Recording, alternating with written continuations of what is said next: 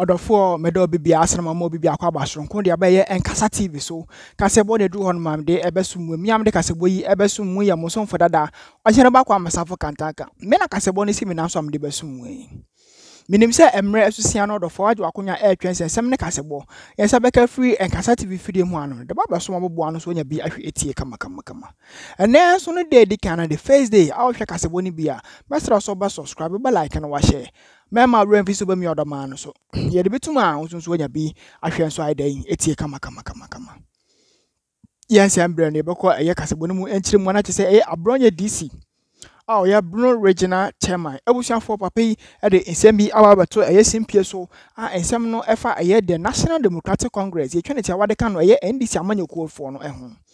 Odofo wan kankan ne sakwa sanso de evidence enchireche bia na egu eye krata so Abroni beka ne sade document no esande be tato ma obi ehu se so ayampa de Abronye ka no no kre edofo NDC fo Nyanse asamfofa enye asamfa nti de bia da ne asamfofa be so ye konso membeso so adaje no odofo kamwe ne menu na nyokopi mu eye lawyer Obribuahe insebode tujwa efa MPP party no lawyer Obribuahe ede sembebre tujwa efa MPP party no nam nsensoma sisi na aba MPP party mo MPP party ade be chine samfo from eye movement for change ye neni sa lęaks no ye MPP ni mapa omoto eye omkoto abewi no mayi obi obeyo kendifo ewo MPP party no ma chese ohwese ne nyoma esi kono senya de so betimi ejina ne naso nti ya de papa etse no ho akwati ne party e movement for change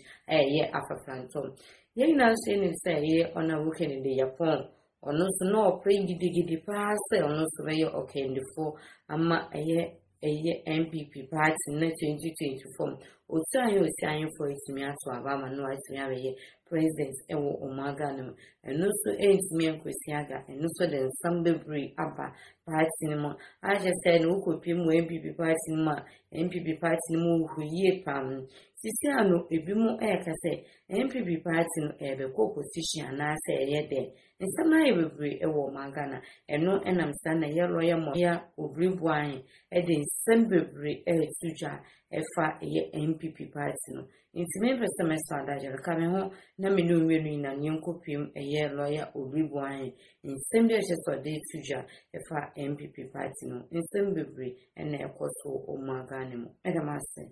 I've been with the MPP since 1992. It is MPP as a memeka the authority. This is the Nemaka menka no tokrum. Na Nemaka na bonten the tokrum je mu odi amenka. But the authority in 2008 there was a very big problem for the party.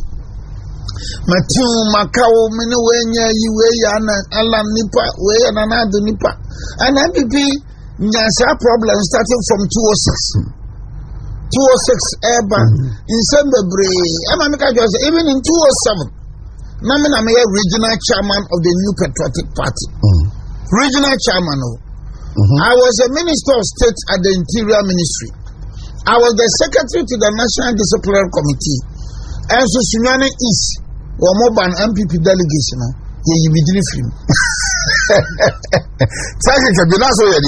Let me a minister of state at the Interior Ministry. At the Interior Ministry. Yes. And you know minister of state who was the deputy minister. Yeah. Now me a regional chairman. Regional chairman. Bro ahafu nina. And ahafu bro ilbuno. Nina kabumna. Secretary to the National Disciplinary Committee. And the Aruna is the committee no. Namina nami a secretary. National secretary. And so you got to a bank and I know Legono. We didn't catch it, but we should be in film. Adenti. That's how I'm about my home on Nanado. So, Obataba Mananado. That was a well known figure of Nanado. Yes, I know. But yes, it's a new film. I'm in the film. Minister of State, Minister of Regional Chairman, Secretary to National Disciplinary Committee. One to Abani. Look at that. They're in the film. So it was because Obataba Mananado. What the more you know that they are whether Canada Japan about me they open. Waiting can no one who saw her. Where's the team can no one who saw her. And the other bank and a Simon who no honey. Yeah, with the Uraria Baya. Not openly, you think I said Nanado Aneba. We are DC, no Pacocas and Nanado, but then the baby. Whatever I move, I think I'm under my said, I know my dear Brabum Nanseno. My dear, no better own to me, Nimco Cotto Ponoa. Naja, from free from here. That's a bit. Yeah, you're moving my from MPP. You're moving my from MPP. And now for jury trial. Yeah. Casing in a buyer, may call a Bolaga, may call Tamale. I cry Rasta man be. I'm this time, I'm going to charge Rasta man, so I can't Kanishi market. But now you know, yes, I kiss attaching. Maybe I find the Panis row. And it is at my Dino. So Central Region, the committee is chaired by His Excellency Edward Boache, former China ambassador. Secretary Lawyer William Kusi. It's good. Honorable Say Chairman Sabusi is a member.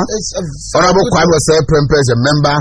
Nana Jakuma Difi the second is a member. Mr. William Oponbiu, a member. Jakuma Difi Bampo. Yes. Honorable Mr. Robert Yao Amankwa, former regional chairman, a member. Honorable S.K. Buafu, Honorable Kofi Kunedu Apreku, Madame Rose Hamilton, Honorable Engineer Francis Adainimu, Madame Margaret Atiemu, Mr. Kojo Buatin Gyamfi, Homeboy, and Afi, Melda Enchi, and so a member. So look at the composition of the committee. Look at the caliber. Yeah. The Bintin country never say, can we any man say? Can we actually women caliber of people? The Esika, Amudia, a Japadia. India. So tell us, Mantam Bempa, and answer Ghana, her political party Bempa, and a bit of the Nipa. And then Kusi was all over for William Kusi, the secretary. All of us are watching the chairman, Mr. Oponbiu, a member for Canada, Japan. All over. But Kusi is now the secretary. So what do we say? My idea. Lawyer William Kusi, 4 days to November 4th, I to win. Now, your vice president, Ewa Tamale, and chairman, ASA, Menfreno. Now, chairman Kachen say, campaign beer was away and why. Same be our so can waka. I can 4 days. Now you quack trouble. But me catch you say your trouble no matter what happens, whether Canada Japan wins or Bahomia wins, you have to get back to the party and work for the party. And he's doing well. And he says the chairman, Martin, I'll come back. And from there, that is where we and then you know say yeah beer or mom cocoa was on one. Because I'm a minute. There is a minute. What I say. And so we say, he's the secretary. It's like English among for slighted. Could you lunch a matter slighted and then OPK. So then the lady from Afeku Christian Afeku. But then bye bye. That is a hallmark of good politicians.